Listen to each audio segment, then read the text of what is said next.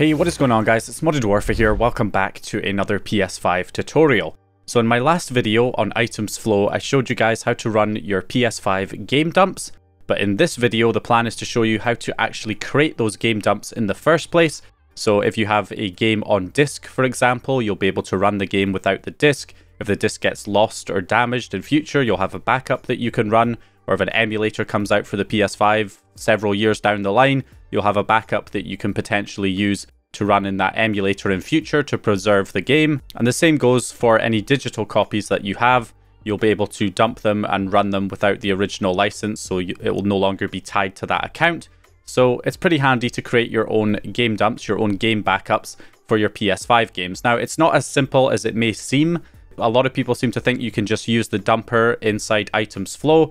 That is the plan for the long term, but short term right now, that's not possible. Itemzflow at the moment is only copying the game files. It does not do any decryption or anything to them, which is why people who have been trying to create game dumps by just using Itemzflow on its own are not able to actually get those dumps working. So the plan with this video is to show you the entire process of what we can do right now to create these game dumps. Not all games are compatible because Slayer's Govi's decryption payload does not work on every game. Like Ratchet & Clank Rift Apart cannot be decrypted right now, neither can Demon's Souls. So there are a handful of games right now that are not decryptable, but you'll find that out, when you get to the decryption stage. So I've got a disk copy of Ghost of Tsushima here, and if I go to options and check the game version with information, I am on the base version. Just because it's a smaller file size, it won't take as long to dump for the tutorial. But generally, you're going to want to install whatever update you want to be able to use. So just install whatever game updates that you want, and then when you create the dump, it will have that game update applied.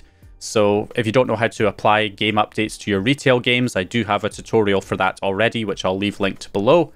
But what you want to do is just get the game, get it updated so that it's ready to dump. Okay, so the first step is to decrypt the executables and the modules for the game. That way, if it doesn't work, if you have one of the games that isn't decryptable right now, then you're not wasting time doing all of the other steps. So we'll do this one first.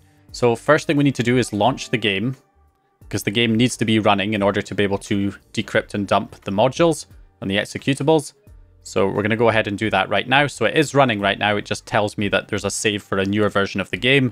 So it's not going to let me go any further, but the game is running. So if I press the PS button, go to the switcher, you can see it is active. So the game is running in the background. So we're going to switch on to the home menu and then run the internet browser. And we're going to go to es7in1.site, echo stretches 7 in 1 host, select the PS5 option and run the idle-source host or any of the other Spectre's hosts. And then we're going to run the jailbreak. So from here, we're going to inject the dumper payload. So we need to note down the PS5's IP address right here. So 192.168.137.176 on port 9020. That's what it's listening on. Okay, so now we need to switch over to the computer and download a couple of things. We want to get socat for Windows.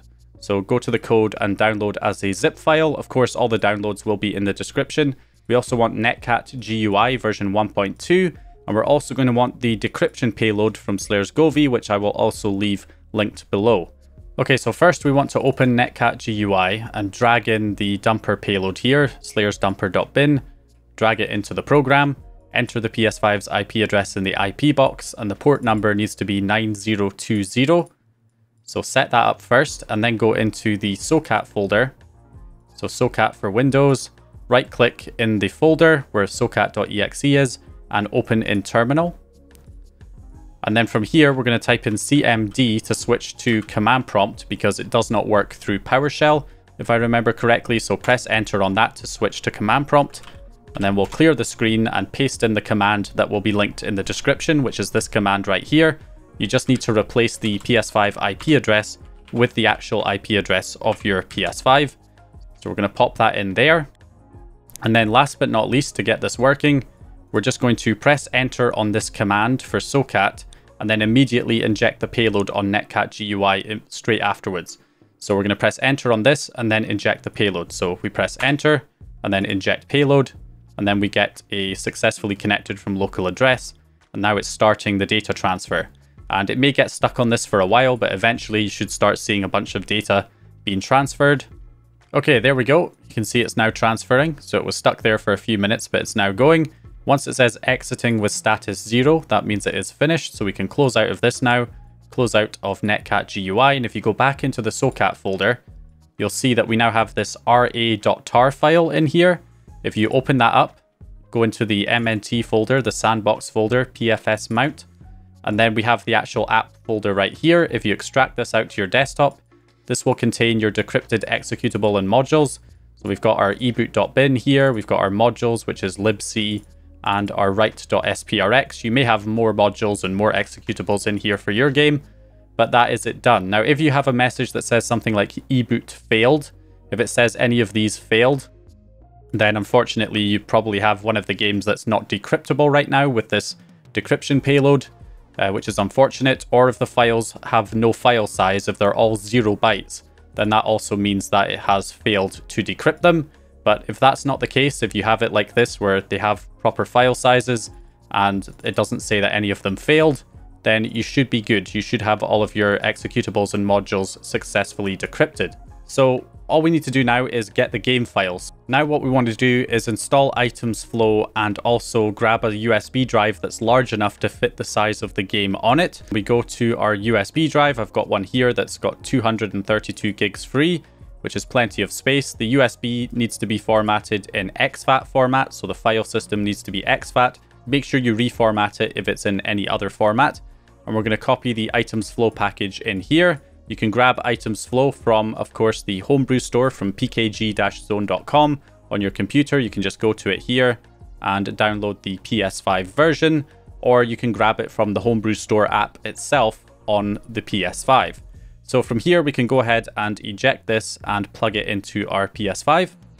So when the decryption payload finished, it will give us this not enough free system memory error. So we can just go back and refresh the page and run the jailbreak again, because this time we need to run the eta-hen payload. Okay, then we're going to run the eta-hen payload. Okay, there we go. So eta-hen is up and running. Okay, so once you get that message, we can press the PS button to exit. We're going to head over to settings. We're going to go down to the debug settings, which should now be enabled after running eta-hen. We can go to game. We can click OK to this message and go to package installer and install Itemzflow. And then it says ready to play. So I can press the PS button and play it. App has been granted a jailbreak. And here we go. So you can support Lightning mods via the link there on Ko-Fi. I'm sure he'd appreciate it. But anyway, we've got Ghost of Tsushima right here. So we're going to select it, and we're going to select the option to dump it to the USB. Now you can dump all or just the base game or just the patch. We're going to dump all, even though we only have the base game installed. We're just going to select the dump all option. If you do have a game update installed, you're also going to want to do the dump all option as well. So we're going to select that option here, and that's going to run the game. So there we go. Game is now running. And you can see it's now starting to dump the game. So dumping base game. And then it will give you progress updates every 6 seconds on the progress. And it dumps fairly quickly. As you can see, we're already past 1%. So we're just going to wait until it finishes dumping the entire game over to the USB. Okay, so that took quite a while. But once you stop getting those messages every 6 seconds, that should mean that it is finished. So we can go ahead and close out of the game now. We'll head back over here and close the game, and then we'll unplug our USB and plug it back into our computer. Okay, so back on the computer here, we can get rid of this package now. So here we have the actual game dump itself, so ppsa 03208. If we go in here, we've got our eboot.bin and our modules and everything else, but these are all encrypted. These modules are encrypted, so this PRX file, and of course this one here is also encrypted. The way that you can tell if it's actually decrypted or not is you can open up in a hex editor. So if we use HXD, I'll leave a link to this in the description. If we copy the eboot.bin inside, you can see this one is encrypted. So it's not decrypted the executable in Itemzflow. You've got the .elf file is showing up further down here. And then if we take the one that we got from our decryption payload that we ran initially, and we take this eboot and throw it in, you can see how different it is. It actually starts with the .elf file right here. So this one is encrypted and this one is decrypted. So what we want to do is replace all of the encrypted files on our game dump on the USB with the decrypted ones we got from Slayer's Govi's dumping payload. So here we have the game dump, and here we have our decrypted modules. So we want to replace the eboot.bin right here, replace file in destination, and then we'll also take the SCE system and SCE modules folder and merge those in with the game files here, replace files in destination. So the last step we need to do is fake sign these files. Now to re-sign the files, we can use the make fself script. Now this is originally was made by Flat, but Lightning Mods has updated the script to fix, I think, a few issues and also update it to use the latest versions of Python instead of Python 2. So that'll be linked in the description along with the make fself script and remove fself script by echo stretch. So I'll leave those both down in the video description together. You can go ahead and download it. You'll get both of these files. So you want to make sure that you have Python installed in order to run this. So I've got Python version 3.11 installed right here. So make sure you go ahead and install that if you don't already have it. So now we just copy the two files, the Python script and the bat script, into the game dump location and double click the bat file to run the script. And you can see here it is actually fake signing the files. So the libc, write.sprx and the eboot.bin. So that is now done. Now, if you get an error message that says something about the word Python not being a recognized command, if you get that message, it's probably because you installed Python through the Python installer on the website instead of installing it from the Microsoft Store, in which case you'll need to edit the bat script here by right-clicking and selecting the edit option to edit it in Notepad. And then from there, you can change the word Python here to py instead, and then save it, and then try and run the bat script again, and it should work this time. So if we refresh, we can get rid of the bat script and the Python script, and we now have the fake signed version as well as a backup of the decrypted version, which is the esback file. So the script also creates a backup file of the original module. So this is the backup that will still be, you know, the decrypted one. So if we open this up in HXD, you can see this one is still decrypted. But the new one that it's made here is the fake signed version. So it has re-signed the file. And that means it should be playable now via Itemzflow. Now we can just leave those in the game dump folder because there might be some other method of running these dumps in future through some kind of fake package method or through an emulator in future, in which case you might need those original decrypted files. But for running them in Itemzflow, we need the fake signed version. So once you've done that, your dump should now be playable, or at least runnable. Obviously, different games have certain issues when trying to run them using this method. Not all games are playable, but at least now you have a version that you can try and load and see if it actually works. So let's go ahead and give this a try now. We'll eject the drive and plug it into our PS5 and see if we can get it loaded. Okay, so I'm just going to go ahead and delete my save file real quick because we were getting that issue where it was saying, hey, there's a save file that already exists for a newer version. So I couldn't actually like progress in the game and get further on. So we'll go ahead and delete the saves for Ghost of Tsushima.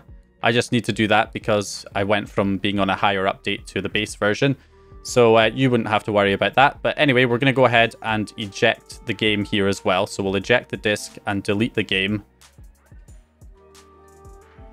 for the disk version. Okay, so that's gone. All right, so now we're going to go back on Itemzflow and add our game dump version here. Let's see if we can't get it running. Okay, so we'll go to PS5 app, change app path, and we'll press R1 to switch to the right menu for our USB stick. There's the dump right there, PPSA 03208. We'll press square to select it. And there we go, game changed successfully, and launch. So when you launch your game dump for the first time, you'll get this message that says launching and then the game title. And this will be stuck on here for quite some time. It could take several minutes before it actually launches. It's copying a bunch of files from the dump to the hard drive, not the entire thing, but just the SCE system folder, the contents of that get copied over to the hard drive so it can create the virtual app. So that needs to happen first of all, but once that's done, the second time you launch it and any other time you launch the game thereafter, it should just launch instantly. It's only on the first launch that you may be stuck on here for quite some time. So just give it a few minutes until it actually starts to load the game. Okay, so now it launches, you get that universal data registration error thing. That's normal with these dumps. And this something went wrong. We get a couple of messages here. This is just something that happens with Ghost of Tsushima. But once you click OK, you can see the game actually launches. So there we go, we've got a working game dump of our game. So our disk game is now running without the original disk, as you can see right here. We've got it all loaded. Now it is normal to run into some problems with these dumps. It is early days, so a lot of games just don't work right now. So you might be able to get a quote-unquote working dump where it's able to launch, but then it has some other error that pops up while it's trying to launch the game, or certain things don't work in the game, or you can't get past like the main menu or like a sign-in screen or something like that. So this is why we have the compatibility list to show you get a good idea of what games are playable, what games have issues that might require a few patches to get them working, and which games just do not run whatsoever, can't even launch. So that's really, what it's all about here. So you can see we've got the base version here. We'll just go ahead and get into the game, make sure it's all loaded. Yeah, so the base version, just like if you don't have a save, it just launches you straight into the cutscene. So yeah, anyway, as you can see, game is running here. If we exit out to the home menu, we've got it now showing up as the flow game or full game or whatever acronym you want to use for that. But we've got the game showing up here, the game dump, and we can now launch it. So that's pretty much it. That's how you can create your own PS5 game dumps of your physical games or your digital games and get them running without the original disk or license file, so that you have a working backup that you can use in future. If anything ever happens to your retail copy, you'll have a backup. You could use it to run in an emulator in future and any of that kind of stuff. So yeah, obviously this will hopefully get easier in future. Lightning Mods is intending to add proper decryption into Itemzflow so that it can do the entire thing for you, decrypt the executables and dump the game files, and basically create a working dump straight from Itemzflow, which would be good. That would be the kind of ultimate solution. But obviously right now, because we have issues with the decryption payloads, there are quite a few steps involved, unfortunately. We have to decrypt the executables first, then dump the game files, then fake sign the executables and the modules in order to be able to get a playable dump. But in future, it should get easier. So anyway, that's it for this video. Hope you guys enjoyed it or found the information useful. If you did, please leave a like and subscribe. And once again, I'll hopefully see you guys in the next video.